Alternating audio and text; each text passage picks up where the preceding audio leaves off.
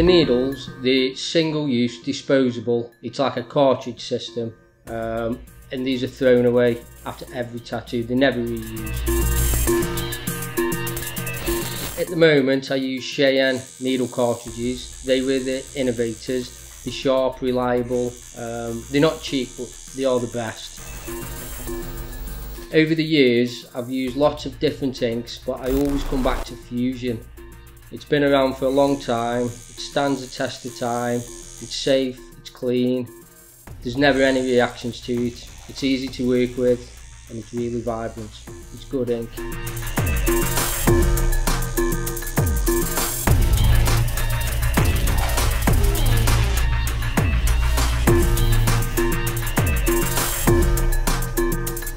I specialise in Japanese tattoos. That's 90% of what I do.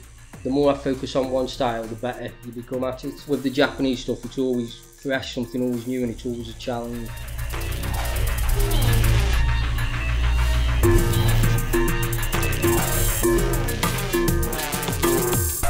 Before we start a tattoo, we always have to do the design. That's always done at home in a spare time. Most people don't realise this.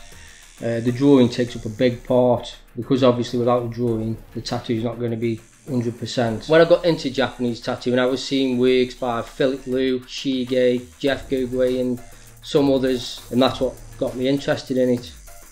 The fact that it's big and it's bold.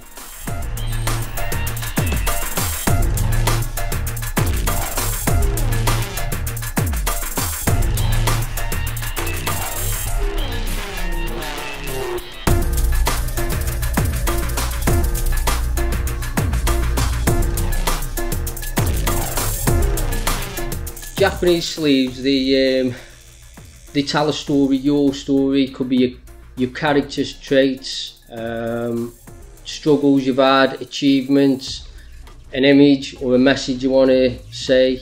So say somebody wants whatever subject it is. I always look at Japanese art, inspiration from other Japanese tattoo artists.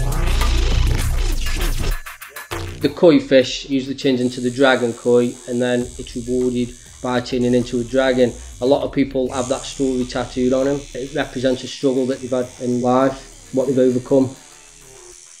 In Japanese tattooing, the backgrounds, they're always elements. I use water a lot, the waves. It ties stuff together nicely. It's got flow, it's got movement, and water's also the carrier for life. So it's good to use in a piece. Dragons are a popular image to use, but there's that many meanings and variations of it. It'd take too long to tell you on this.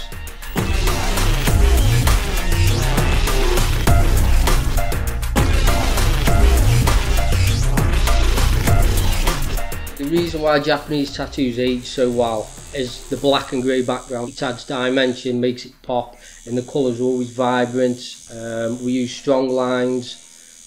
We do it so it fits the body, the muscle structure, it flows well, and it just ages really well. It stood the test of time, there's proof of that.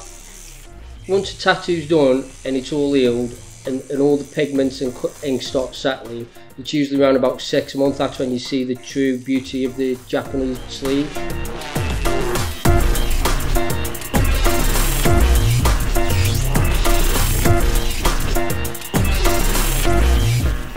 The aftercare is important because getting a tattoo, it's an investment. You've got it on your body for the rest of your life.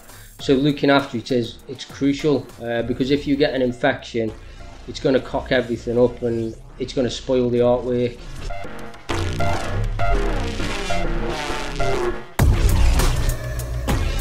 We use in the studio, it's like a second skin. The advantage it has over standard cling film, it's a breeding ground for bacteria. It gets hot, it's not sterile, it's not breathable, whereas the film we use now, it's sterile, breathable, waterproof.